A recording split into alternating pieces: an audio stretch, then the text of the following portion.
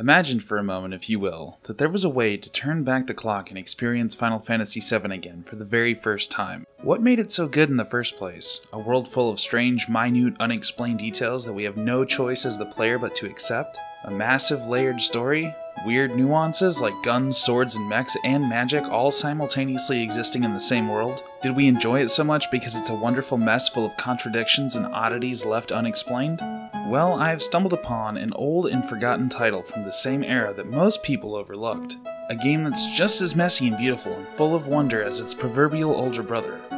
A game that will give you the closest chance of feeling what it felt like to play your favorite childhood JRPG for the first time all over again. That game is SaGa Frontier 1 on the Sony Playstation.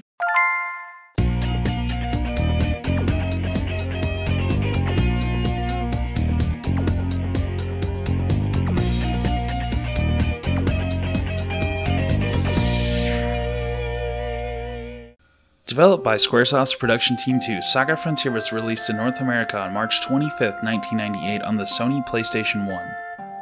SaGa Frontier is actually the 7th game in the SaGa franchise, beginning with what was known in North America as Final Fantasy Legends 1, 2, and 3 on the Nintendo Game Boy. Then came the 4th, 5th, and 6th entries known as Romancing Saga 1, 2, and 3 that were only released in Japan. The SaGa franchise would later return to North America and receive its 7th and 8th entries titled SaGa Frontier 1 and SaGa Frontier 2. Another installment into the franchise would come in 2003 with Unlimited Saga for the PlayStation 2. So far, to this day, the franchise is yet to receive another proper entry outside of a remake of the Super Famicom game Romancing Saga 1. There has, however, been a recent release of a mobile game titled SaGa Re-Universe, which has proven to be a fairly popular game. Production was led by Akitoshi Kawazu, who was involved in the development of Final Fantasy 1 and 2. One of the hallmark features of Final Fantasy 2 was its activity-based development system, a system in which you become better at the actions you perform, like wielding a sword or a bow and arrow, or casting magic, for example. This feature was later abandoned, but is one of the core mechanics of the SaGa Frontier franchise. So what is SaGa Frontier? SaGa Frontier is a collection of 7 short stories following 7 characters from all walks of life. Each of these characters' stories is unique, with each making cameos in each other's storylines, while also at times being recruitable party members. That being said, there is no giant overarching plot that ties all of these characters together in any kind of grand scheme or plot. There's Red, a young man whose father was killed by a notorious crime syndicate. Red confronts his father's murderer despite being hopelessly outgunned, and at the last minute is saved by a masked superhero who then takes Red under his wing and gives him a new identity known as Alkaiser. Then you have Asselus, a schoolgirl who's mortally wounded in a horrific accident involving a group of beings known as Mystics.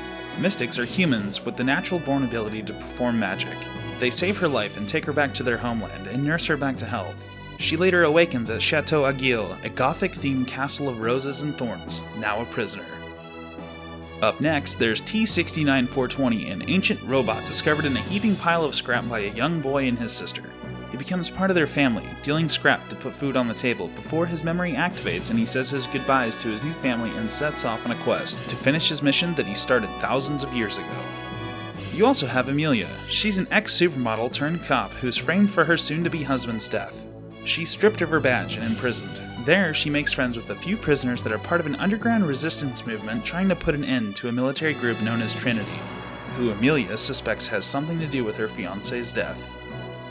You also can't forget about Ricky, the monster boy from a world known as Margmel, who sets out on a journey to collect 7 rings that together have the power to save his homeworld. He meets a friend along the way that's slowly corrupted by the rings. Ricky must make a choice, save his home or save his friend. Lastly, there's a magician named Blue who sets out on a journey to learn magic from every region before facing down his twin brother in a fight to the death. A cruel mission, but a necessary one for the future of the Magic Kingdom. I almost forgot about Lute. Lute had about 90% of his story cut due to time and budget constraints. Nobody likes Lute. He dies really easily. Lute is actually so bad that he's the only main character in SaGa Frontier that can actually be removed from your main party. You can actually play Lute's story and not even use Lute at all.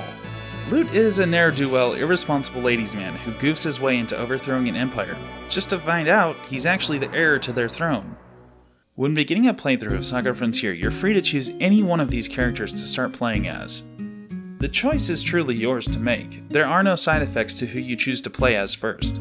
There's absolutely no penalty or changes made to each character's story based on the order in which you complete each scenario. That being said, I do encourage you to play as Red first. His scenario is pretty straightforward and linear, with a heavy emphasis on story content.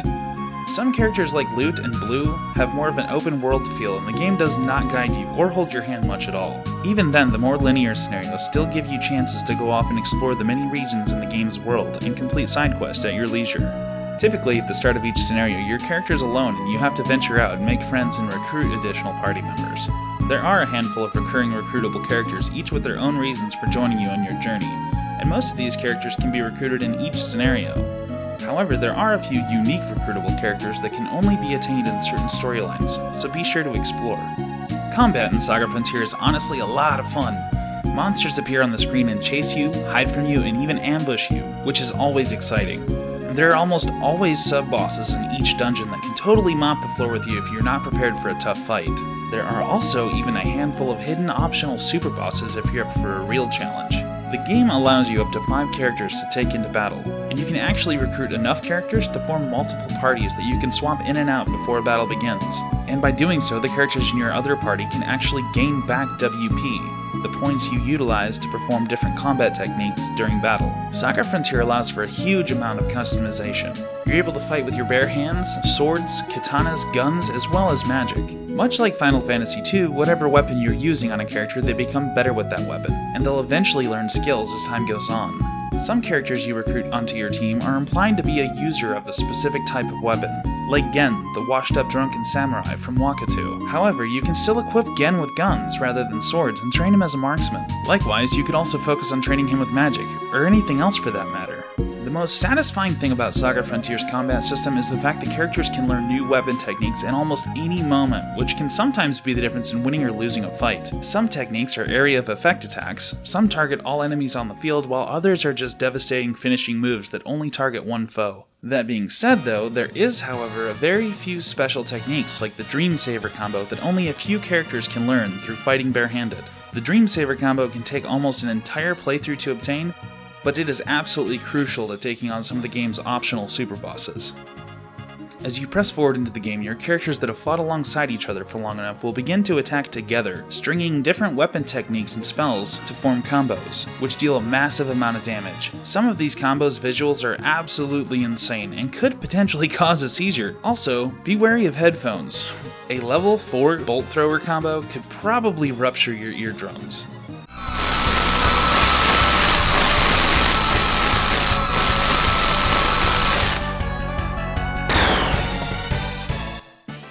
There's also another very unique feature in SaGa Frontier, and that's the life points system.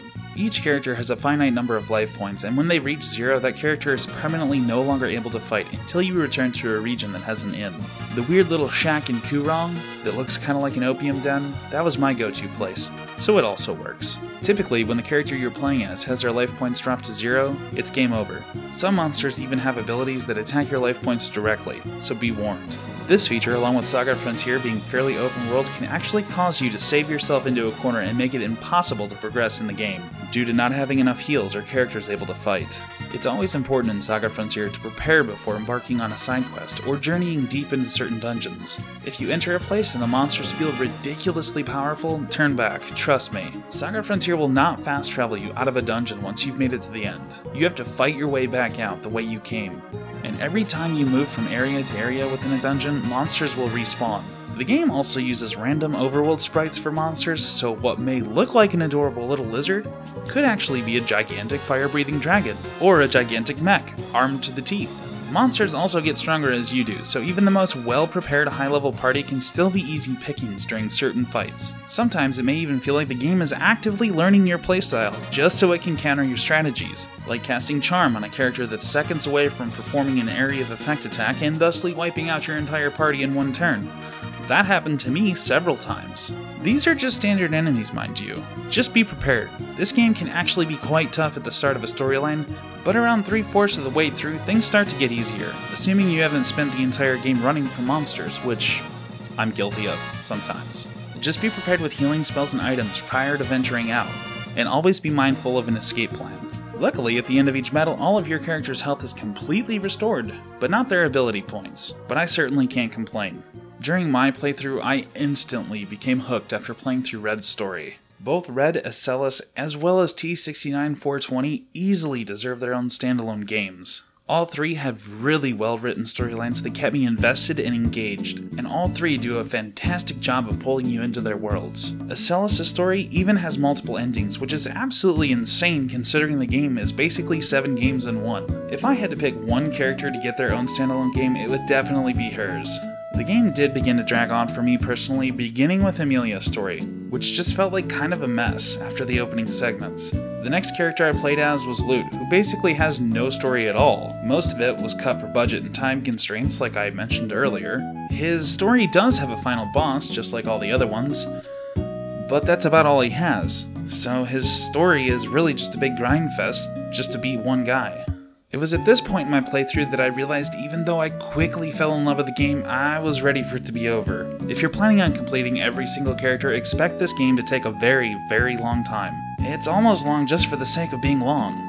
But in a way, that could be a good thing if you were a poor kid in the 90s who might only get one game a year at Christmas. Part of the problem is, despite its gigantic world, you typically end up having no choice but to repeat the same few side quests over and over, with each different character. Which is really unfortunate because there is a lot of places to explore in this game, but a lot of these places I feel were not used to their full potential. Probably my biggest gripe was when you first start playing, you create a save file separate from your actual game save file, and each time you finish a character's storyline, you overwrite that save file in order to tell the game how many characters you've completed. When creating the save file, it also asks you all kinds of weird questions like your name, your horoscope, your blood type. I was expecting some kind of absolutely insane scenario in which all of the characters met up to face up against some super crazy, super duper mega ultimate final boss. Or maybe even just a secret hidden storyline. Instead, for 120 hours of playing, you just get to go to a dev room and read messages from the game's developers. Instead, for 120 hours worth of playing, you just get to go to a dev room and read messages from the game's developers. Which is cool, don't get me wrong, but I was expecting a little more than that. That being said, these are small things to take issues with. Overall, SaGa Frontier is an absolutely amazing game that I feel is overlooked by a lot of people. Just be forewarned that you're going to be in for one long journey if you decide to play. I don't know why, but I've always wanted to play a sci-fi JRPG that took place on multiple planets and involved space travel. And yes, I've tried Star Ocean. Each location you visit in the game is referred to as a region, and you have to take a ship to travel to each different region. The ships clearly look like spaceships, but they don't appear to be flying through space. But they also don't seem to be flying in the air either. There really isn't any in-game explanation for this at all. It's essentially up to the player's interpretation, which is the beauty of games from this era. SaGa Frontier, in a way, captures all of the little pieces of what it was like to be a kid in the 90s. It has giant robots, possibly space pirates, classic 90s anime tropes from series like Dragon Ball Z, Sailor Moon, and Outlaw Star, and so much more, all packed into one massive, unforgettable JRPG experience. And so with its satisfying combat, massive worlds to explore, and all of its lighthearted, goofy content, I absolutely recommend you play SaGa Frontier. Thank you guys for watching, drop a like, subscribe maybe, and I'll see you in the next one.